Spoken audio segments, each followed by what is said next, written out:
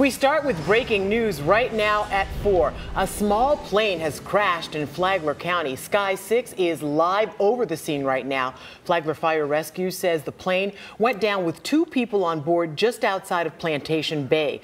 Crews on the scene tell us one person has multiple broken bones, but they have not been able to check out the second person just yet.